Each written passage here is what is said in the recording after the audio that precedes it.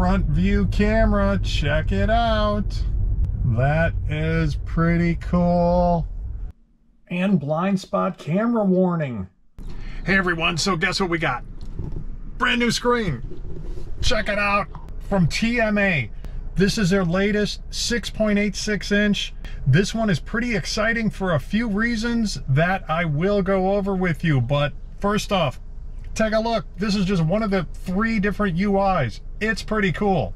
So the first thing I'm going to do is a complete unboxing, explain all the cabling, and a little bit of an intro for the installation. Then I'm going to do a couple comparisons. I had a 5.16 inch mini screen in there, which was kind of the latest mini screen. I'm going to do a comparison with that one. I also am going to be doing another comparison based on this front view, rear view mirror. Why? Because this one has front view. Check it out. That's a front view camera. Yeah, that's pretty cool. Then I'm going to do a full install, running all the cables, especially the one for the front camera. I'll walk through the 3 different UIs, all the menu settings. I'll show you what's good. I'll show you what's not so good. Then we'll do some driving around. I'll tell you everything that I know. The install's not that bad, but watch the full video. That way you're going to know what to do ahead of time and there's not going to be any surprises. Also, if you see the install and it looks like too much for you, TMA has a lot of different partnerships across the nation. You should be able to find an installer somewhere. Check TMA out. They have all kinds of Tesla items and also for Mercedes, Audi, BMW. And don't forget your discount code, Tesla Mark. Save at least 10%. Works almost everywhere. Give it a try. So in my experience so far, TMA has been pretty responsive. And this display is still fairly new. If you see anything you like, don't like, something you want changed, some suggestions, put them down below. I'll shoot them over to TMA. By the way, if you see anything in my video on the car that's not part of this video, check out my channel. I most likely have a video on something that you've seen. At the end of the video, I'm going to do a final review, the good and the bad. There's a lot in this video, so I chaptered out everything down below. All right, let's see what we got in the box. Oh yeah, here it is. The new display. 5.86 for Model 3 and Model Y. Oh my God, the struggle is real. All right. And, oh man, guess what this is? Front-facing camera. Front-facing camera. Nice. All right, and the display. Ooh, looking good, looking good. These scratches are in the protective coating here, which I'm going to leave on until it's installed. All right, as usual, we've got some nice factory type finish here. Nice OEM look. All right, there's a little rubber door here with, all right, that's a USB-C, and not sure what this button is for, or if that little hole, who knows, maybe a reset or something, but I kind of see light through it, as if it goes all the way through. I don't know, we'll find out. Okay, little speaker underneath. Hey, check it out, steel reinforced. All right, this is pretty standard for our displays. This just replaces what we've got there on the steering column, so that's nice. Let's see what else we've got in the box. All right, all the cabling. Okay, this also looks pretty standard. Okay, this is going to be for the display. Yeah, that's the same size. That's for the display. And all right, this is going to be for the camera. This is power plug and all the other data elements. Okay. And then this is the wiring that is going to go to the computer here. All right, so this is for the CAN bus. I'll go through more of this later, but this is for, I believe, sometime around 2021. They changed to a CAN bus style with the Ryzen processor. This connector, I'll show you where this goes. And this wire, this is for the Intel Atom, which is what I have in my 2018. So we'll go through that.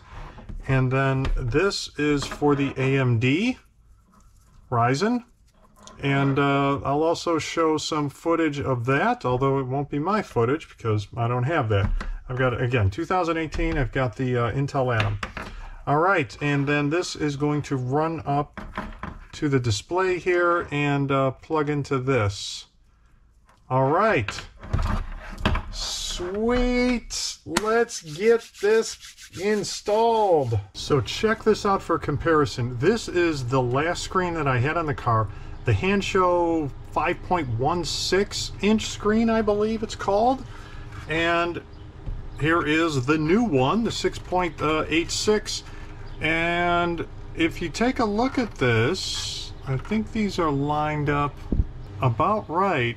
You can see the 6-inch screen is a little bit taller, and obviously it's wider. I mean, you know, just put them upside down like this just so you can get a good view. I don't know what that is. That's an extra, it's got to be at least a 3/4 inch on each side. So the screen is almost 7.5 inches across, 7 7/16 across by about 2 7/8 inches tall, because I got everything out here. 5 3/16, and that's about 2 5/8 inches tall, because that's just the screen. You know, when you kind of line them up, I think this one sits a little bit taller in the housing here also. So even if they are the same size, which they're not, this one is a little taller anyway when we line up the screens. I think it sits a little taller than that.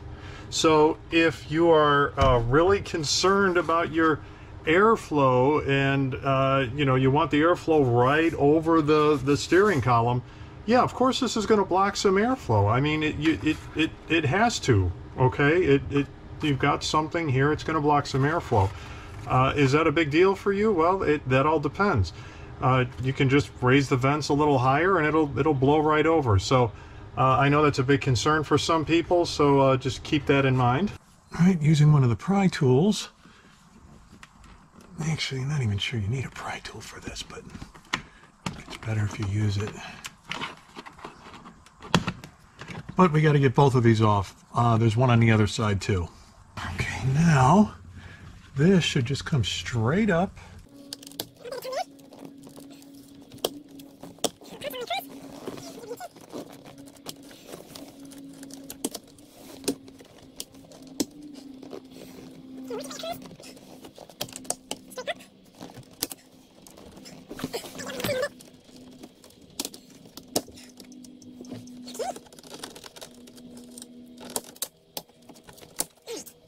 That is out, and can make note of all of these clips in there, because we are going to have to make sure they all clip right back in.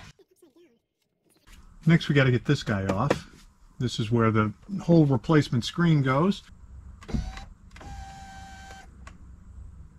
Okay, so I adjusted the steering wheel all the way out, which it pretty much already was, and we're going to pull these little clips off. And another reason why you want some kind of a pry tool, although you could use a screwdriver here.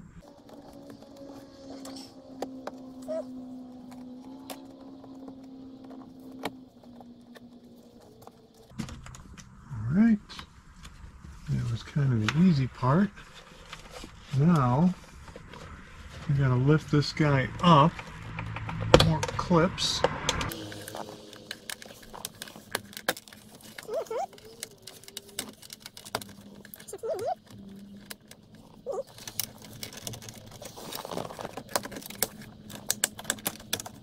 Okay, it's got to go out a little bit that way and up in order to get this piece out. These sides just kind of come off. That's no big deal. That comes out of there. And these look like they just need a little bit of a pinch. Oh, that one is that way. That one you pinch. There we go. Pinch it a little bit harder. All right, put that one aside. And sorry, there's little tabs here on the side too that kind of have to wrap around. I'll show you here in a second. but first just kind of line those in. Push those in. This one already wrapped around. This one here you got to kind of bend so you can see. And actually I broke this one a long time ago. Try not to break things. However, it still stays down, no problem. So anyway, this is the factory piece. Let's get this on the car. Okay, so let's move the steering wheel all the way out so that we know that we've got full extension, and that if we do move the steering wheel around after mounting this, the wires aren't going to get, the wires aren't going to run out of room, basically.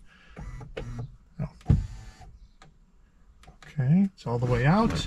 Now we take this, plug the cable into it. It only goes in one way. All right. Come out this way. All right, so this has to go in here first. Hold the cable out, don't lose that. And then got to make sure that this ridge goes underneath the steering wheel. And then you have to watch all the way around. All these little kind of clip tab things can't be too far in and can't be too far out. You don't want them coming outside here, and you don't want them going outside of, you'll see where they go into in the steering wheel. Obviously check both sides before you start pushing this thing down. So we have to, again, it's a little bit tricky, and you really have to kind of crunch this thing together because it has to go down and kind of in again because of this ridge. This side is all lined up and it's kind of ready to go down. This side is not. This side's kind of holding back a little bit. I'll hold that with my knee. There we go. I kind of held this up with my knee. Pop this in. And then this side, pop that side in.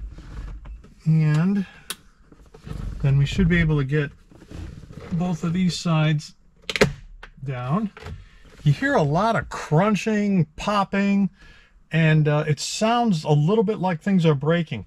I have yet to break anything in here. Those clips are pretty flexible, hardy, I don't know what to call it, but I've taken this thing off I don't know how many times now, probably at least on and off 10 times with different screens in that. So just make sure everything's aligned before you start pushing it down, because if it's not aligned, you probably will break some clips. This has to make sure this is sticking out, and then put these back in.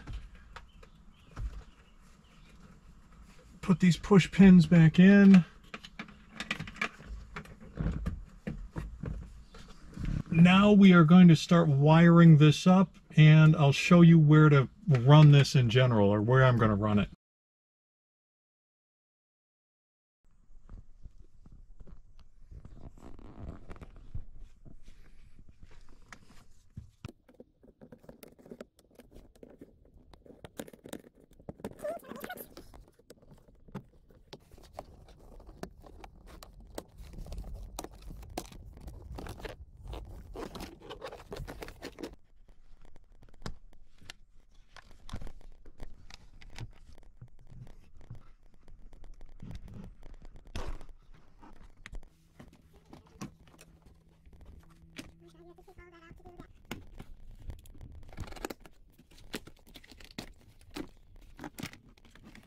All right, like I said, if you have a 2021 or later, you are in luck because you get to tie into the CAN bus, which is this plug here. It is located underneath this panel. So once you remove this, which you have to remove either way, no matter which method you're using, you will see if you have these plugs or not, and I will show them here shortly.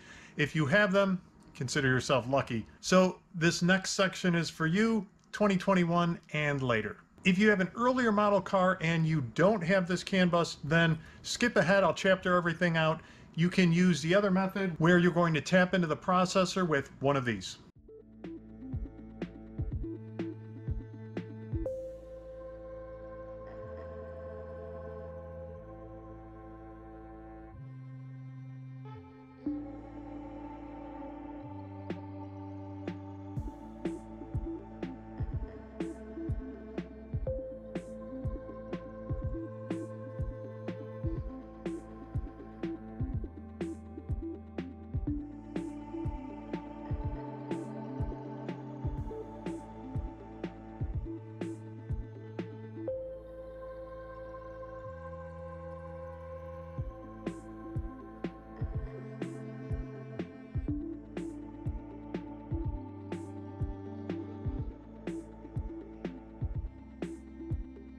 Okay, so this is the most challenging part. You have to get up under here. This is the computer that we need to tap into. There is a middle connector here that's gray. That's the one we need to get to. Let me show you how to do that. Okay, now the idea in plugging this into the computer is to create a pass-through. So in other words, I'm going to unplug the computer. This is going to plug into the computer, and then the plug that we take out is going to plug into here. So really the computer is still plugged in, only this is going to tap off of that and go to our new screen. All right, it's pretty simple. That plug up there is just like this. So the idea is that we have to push this centerpiece in and pull out at the same time. You don't need to power your car down ahead of time. You can safely unplug that without powering the car down first.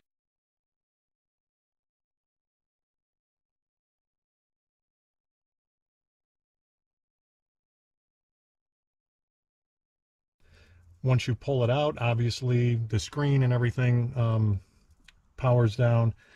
And once you plug everything back in a few minutes, everything will, your screen and everything will come back to life. So there's really no concern about that.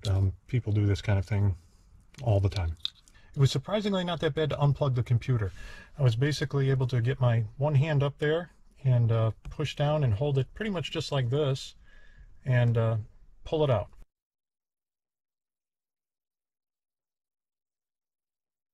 Here from the top, we see the factory connector is now plugged into the hand show screen connector with the pass-through here. And now the pass-through end here has to be plugged into the Tesla computer. Now, you could do this the other way around. You could plug this end into the computer first and then plug the factory computer connector into the hand show pass-through, which is the way I ended up doing it. Either way, it's tight and you kind of have to pre-bend the wires and connectors to, as I said in the other part here, to just kind of get things lined up ahead of time. And then honestly, just kind of relax. If you can't get this thing in, take a break, come back to it in a few minutes. It's once you're done, you realize it really wasn't all that bad.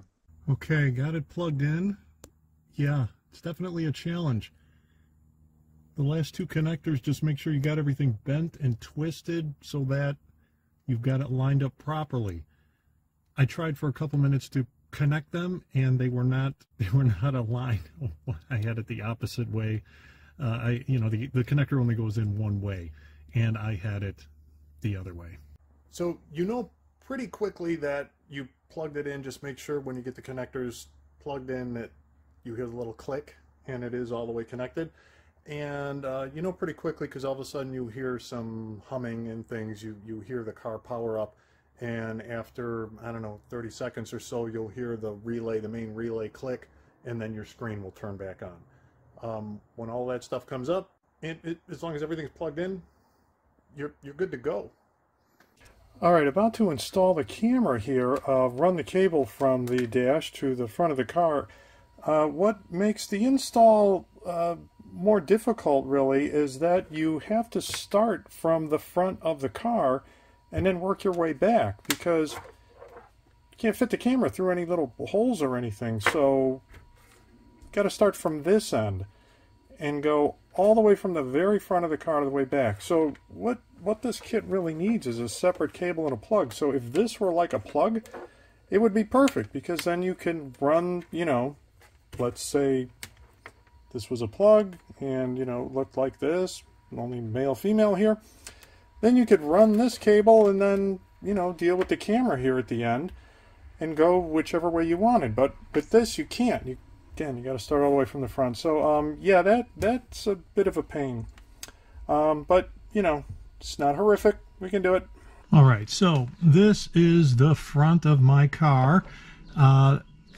If you haven't seen my other video, I already have a front-mounted camera, but this is for my rear view mirror with, it's supposed to be a rear view camera. I put it in the front. If you're curious, you could check out that video. However, now with this screen, I can put this back where it's meant for, even though this is a pretty slick solution. All right, anyway, ignore that, because what we're going to do now is start mounting this. All right, so like I said before, we have to start here at the very front of the car because we can't fit this really through everywhere where we need to go. So we need to start with this end and start fishing it through. I am going to basically follow where I mounted this one through. So let's get started. Okay, so I'm mocking up the camera right now. In other words, I've got the wire just literally run outside the car to the front of the car. Here's what it looks like with it mounted in the same spot. If you saw my other video with the rear view mirror front mounted camera, this is the view. I just wanted to do a quick comparison of what this looks like. In case anybody else has, you know, watched my video and did what I did. Well, the cool thing about this is with the buttons back here, you can do this, click them, and move the camera. You're not moving the camera, you're just moving the view of the camera up and down. You can see there's the, you know, front lip of the car.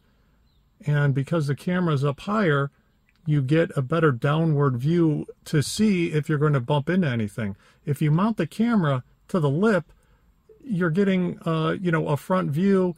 And like, for example, you know, you're looking at the edge of my fingertips, you're looking at the mirror, you know, you can't really judge how far anything is.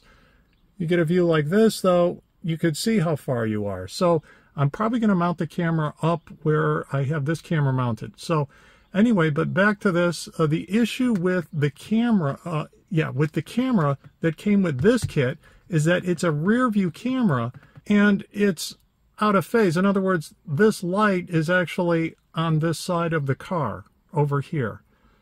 But because this is a rear view camera, you know, it belongs pointing that way. And if you're then looking at it and looking at the back of your car through this, everything is right. It's correct. It's 180 degrees off just to do that. So that's the issue with that camera. This is the view you're basically going to get, though, and you can't change it unless you get out there and move that camera physically. In other words, there's no buttons, there's no switches. You can't choose anything to change that view up and down or left and right. You have to physically move the camera. Anyway, for now, I'm going to mount this the correct way, use it the correct way, and then decide if I'm going to keep using this. Maybe move this camera for this to the back of the car and use this the way it's supposed to be, or put another camera on it. I don't know. I don't know what I'm going to do. But anyway, this is what this looks like. The other thing here is this view is really wider. You know, if you see the view here, it's not nearly as wide. Up, down, or left, right. You know, it doesn't have as big of a fisheye. Anyway, for my viewers, that's the difference. All right, so what I did was run a wire. It's got to be a pretty stiff wire, actually. This is like a single core wire, if you've got anything like that. Just laying around, otherwise like coat hanger or something. And it's basically this rubber flap here. And I kind of moved it over a little bit down here. And just pushed it through, and let me show you where it came through on the other side.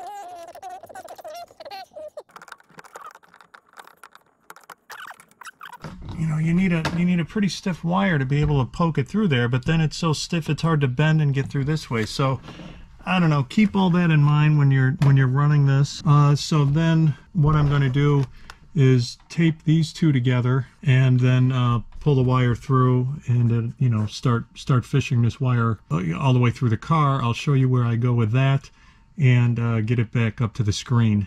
Okay, so the camera mount, you could do it two different ways.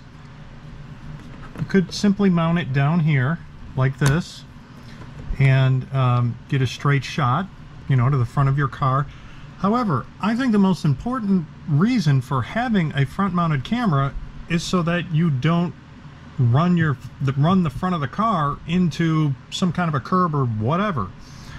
And when you have it this close to the bottom, whatever part of your car, whatever edge you're going to have a camera on, it's hard to judge distance. You really, you know, the most ideal thing really is to have it mounted more like this so that you can actually see the distance in there, right?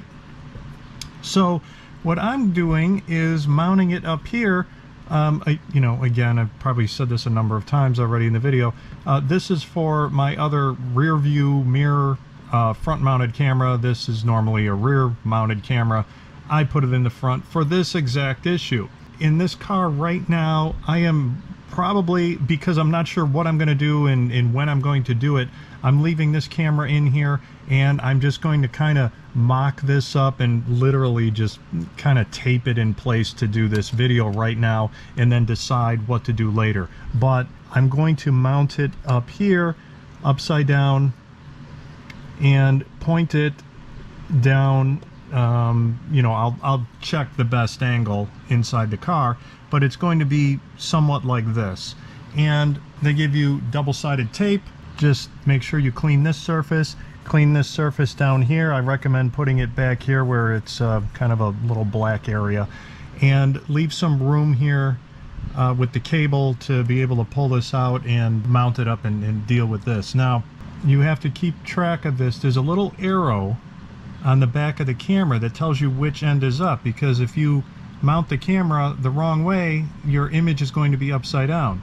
So when I mount it this way, arrow's pointing up, right? If you mount it this way, it would be upside down, the arrow's pointing down.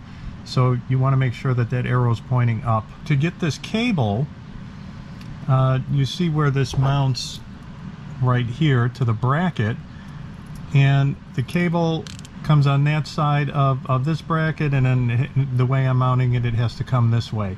That means I had to take this off in order to get the cable through there, so just give yourself enough room here with the cable. So again, mine is going to look like somewhat like this. They also give you some screws you could use to mount this. However, there's not a lot of room in here to actually get a screwdriver in. So your best and your easiest bet is going to be to use this tape. And I think I said clean this with alcohol, clean this really well with alcohol, put the double-sided tape on, stick it on there, find your best view, and you're good to go. Okay, that's it for the camera. So underneath the dashboard here, you can see where this giant grommet is. Now this is a 2018.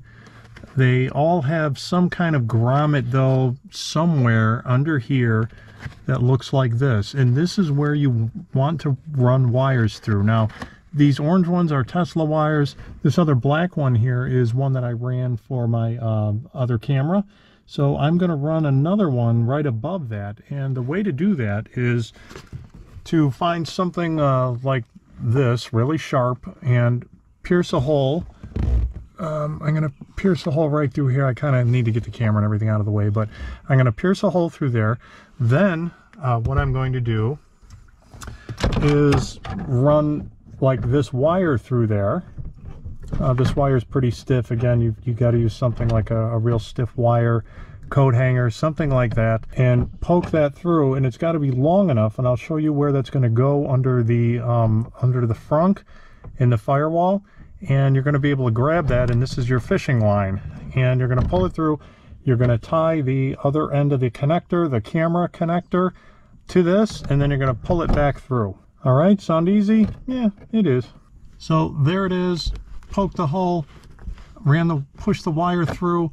I may have to push it through a little bit more, and I'll show you where it is on the other side. We're just going to keep pulling it through a little bit more.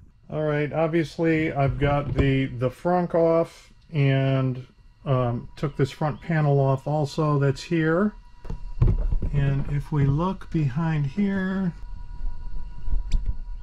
boy, this is hard to line up. Okay, so I think you can see back there where it comes through on the grommet. You can see the orange wires and then the red one. And I'm just going to grab the red one, pull that up here, and then tie the camera connector to it, and then pull it back through. All right, so here it is in the car, pulled it through. What I did, if you can see, I didn't layer the wire on top of the other wire like this. I kind of put it tip to tip. Well, I did put it tip to tip and taped it up that way because it may have been too thick to get through the grommet. But yeah, this pulled through pretty easily. So we are going to finish running this, and we're going to run it up through there, just basically following the same spot as the other camera wire. It's going to come up here, side of the dash, top of the dash, all the way through. All right, so under the hood here, remember I've got two different cameras in the front. So this one here is the one that we're talking about, and I just ran this wire pretty much next to the other one, except and zip tied it along the way, except I should have run it down there like I did the other one, forgot, and ran it up here though instead, here and then in there, and then as I showed before, it goes through the firewall there. But just zip tie it to other wires. It's gonna be fine. I mean, look, if you don't think these wires are fine, look at this. This is factory Tesla stuff. Look at those open bare wires. That's like crazy to me. I'm kind of like, it's really bugging me. I kind of want to cover them up somehow. All right, anyway, that's how it's run in the frunk.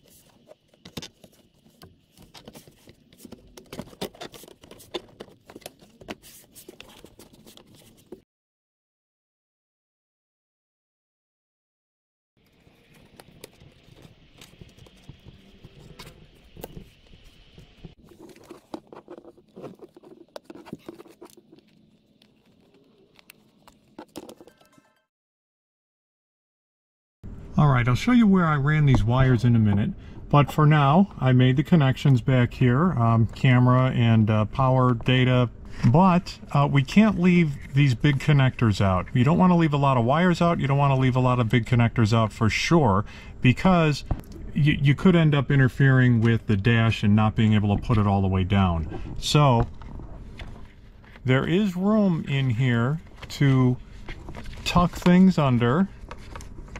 And what you're going to want to do, a couple things you're going to want to do. First off, you're going to need to tape these down. You don't want these interfering with the clips. You want to tape them so, again, on this side, it's not going to be interfering with the clip over here. I'm going to put another piece of tape right here just to, maybe actually right here, just to kind of hold it down, make sure, again, I don't want it falling in that area. And I tuck these down on the side, and this one will remain right around here. But let me show you though what you want to do just to make sure you're not in the way, because when you start moving the steering wheel in and out, you'll see you run out of room in here. I don't think these would create any kind of real issue in terms of things jamming up in there. But you probably want to go through this exercise after you make the connections and after you kind of drop them in here, just to make sure that you are clear. Okay, so things should end up right around like this. Then you know, move the steering wheel all the way up. You'll see you still got clearance here, hopefully. You know, again, you don't want to jam things up. Bring it down all the way. I think it's all the way out right now, but bring it all the way in. You see it tightens up. And don't get your finger caught on it. You'll see it really tightens up in there. I'm probably going to tape it in here like this. So I should have enough room. Just make sure you get it all tucked in the way you need it. Clip both of these in here. And then, like I said, play with the steering wheel a little bit, move it in and out. Just make sure, again, you're not going to get jammed up anywhere. You're not going to crush anything, damage these connections. All right, so I've got this clip back in, and then you can see where I ran the wires. Again, avoiding all of these clips.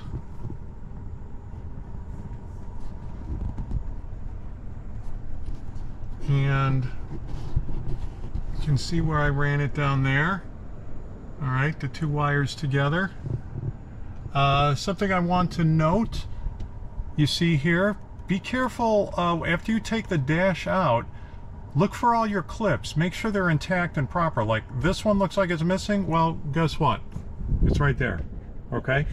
This one here, it was all bent up and mangled a little. Not mangled, but it was all bent up. And what happens, don't be overly concerned, especially if you're just doing this the first time, one time. I've had this dash in and out, I don't know how many times, at least 10 different times now with testing different screens. And, you know, that's when you start running into some problems with clips and so forth. So just check them all, make sure that you didn't lose any and none of them are out of place, so that when you put the dash back in, it goes back in properly. Let's now get this dash back on. Don't want to scratch anything up, but you can see where we've got all of our alignment tabs and tabs that need to pop and click in. So, trying to kind of line all this up to begin with.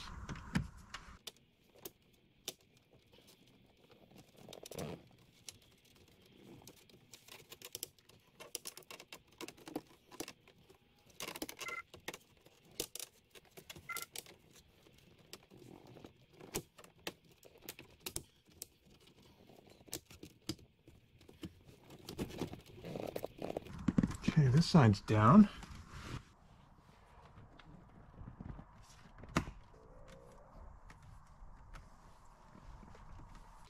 Let's pop these guys back in.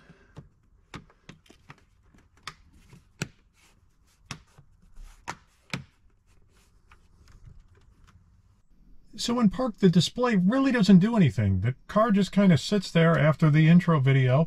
It'll show you if any of the doors, frunk, trunk are open, but, you know, that's about it. Nothing exciting to see there.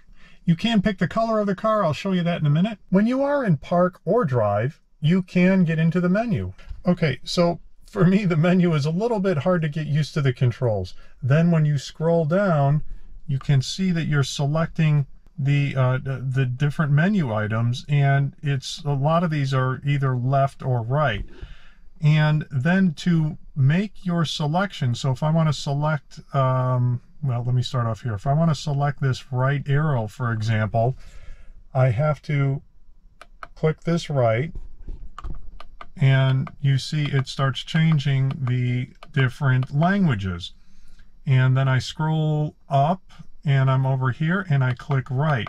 You know, the problem is you see these, for me anyway, I see these left and right arrows and I want to click left and right on the scroll wheel, but that's not right. Now also, I'm clicking right here, but it's not going anywhere. It would be nice if these menus could scroll back around, especially because there are a ton of different languages in there, which is, you know, pretty cool. So let's go through these menu items, however. So, you know, time zone switch, get your time zones correct. Temperature, Fahrenheit or Celsius. This one actually scrolls around. Okay, so that's interesting. So some of these settings will scroll, the others will not. Time, you know, you've got your 12 or 24 hours. Speed limit. So the speed limit sign is, you know, here when you're driving, you get the little speed limit, right? That's what this will show on the display, that same speed limit sign. It's either on or off. Pressure, you've got your bar or PSI. I like PSI. You can pick your car color. Gray, red, blue, black. You know, nothing unique. I'm going to stick with my white. All right, so day and night, from what I understand, and I haven't tested this yet because you got to be on the right time, but I don't think the follow is working correctly. Follow would mean that it follows a Tesla screen. So when you go from this day mode into nighttime and it changes dark, this should follow, but right now I don't think it does. I am going to actually keep this right now on daytime because I want to look at that next. Brightness, you can see. You can change that, and again, this doesn't wrap around. So let's go back up. You can see the brightness changing, or you can go on this one to follow.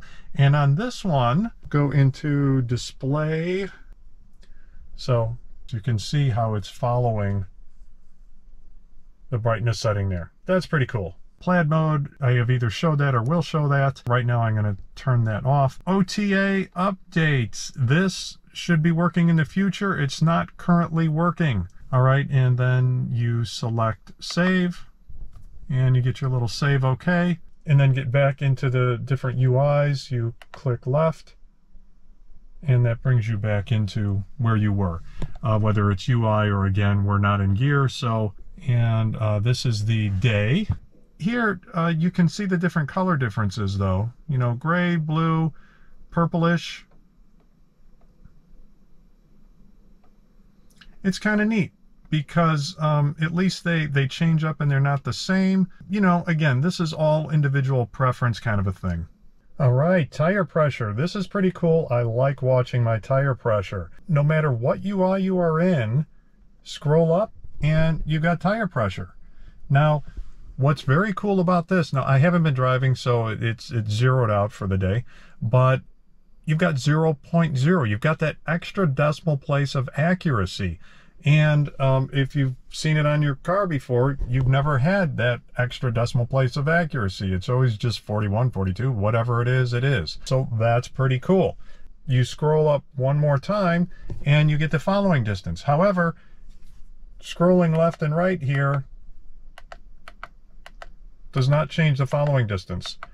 But what it is doing is changing your autopilot settings here to assertiveness. So the scroll wheel is kind of doing double duty sometimes, but it's also changing whatever it might be changing at that particular moment on your Tesla. So you do have to be aware of that. So scrolling the wheel down just kind of cycles between these different modes. You know, you're back to normal, your following distance, and PSI, and then you go back up and it, you know, does the opposite. So I really like that. That's a pretty cool thing. All right, pulling into our favorite parking spot, trying to get as close as we can, but how do I know how close I am? Well, check this out. New front camera. And look at that, look at that. Yeah, all right. That looks pretty close. Ha! Look at that. Nice. No more guessing, no more scrapes.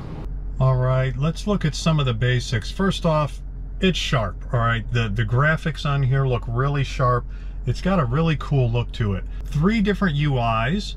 To get to the different UIs, you move this to the right, hold it, and you could see the different UI choices down there. And then when you scroll the wheel, you can see, we're just gonna call them UI 1, 2, and 3. All right, let's go back to this one, and to select things, you push it that way, and you select this UI.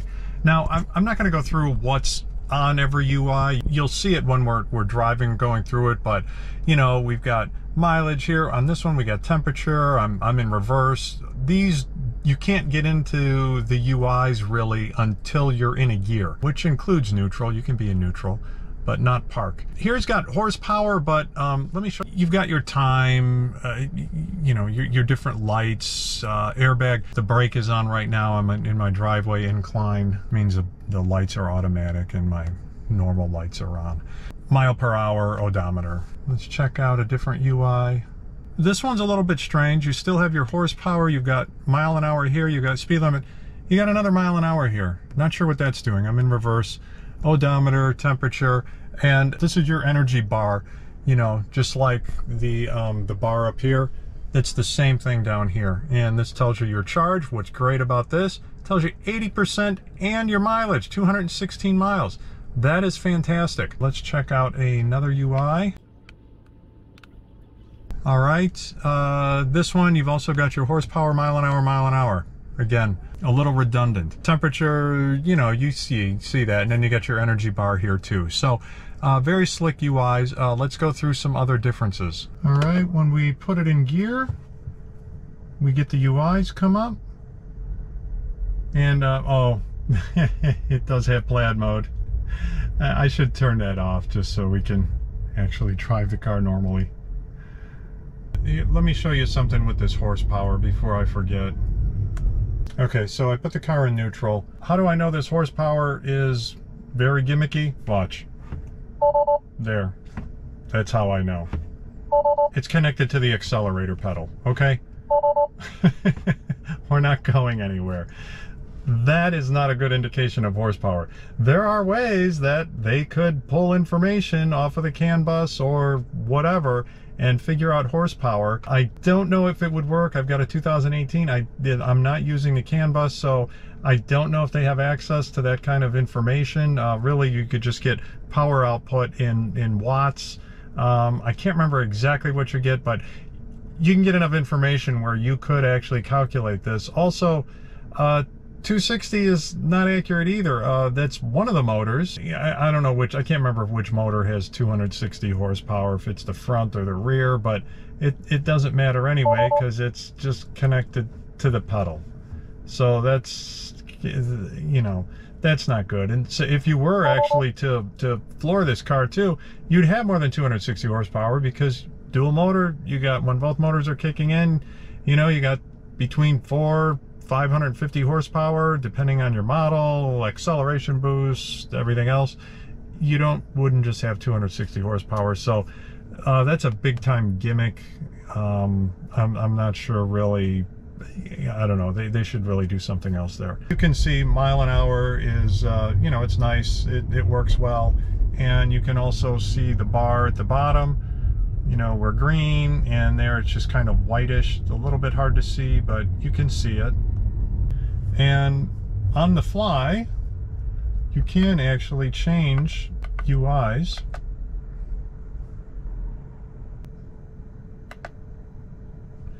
All right, let's try this UI here. Yeah, this one looks pretty slick. They all look slick, actually. It's just kind of, you know, which one do you like? Also, this is all in dark mode. You can change dark to light. You can, well, I'll show you in the menu what you can change next, but you can see it. That looks pretty cool. Front view camera, check it out. That is pretty cool. See this? This is the lower lip of my car. I've got some vinyl on it, so that's why it's all black like that. But you can move the camera, change it around a little bit. I'll show you where I have it mounted in the install. This is awesome. And how do we get in here? You just push this down for 3 seconds. So right now you can just get out of it by clicking to the left. And if you hold it down for 3 seconds, you're back in. That is cool. All right, what does this look like in FSD? I have FSD beta. Now you can see you've got the steering wheel there. There is no other indication aside from that steering wheel on this UI anyway for what FSD is doing.